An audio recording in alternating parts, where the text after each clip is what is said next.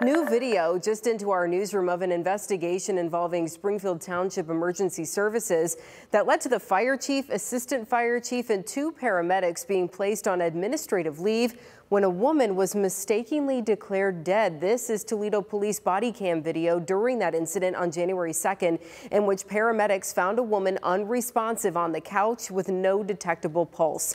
According to a letter sent to residents, the paramedics called their supervising physician to walk them through the steps to confirm she was dead.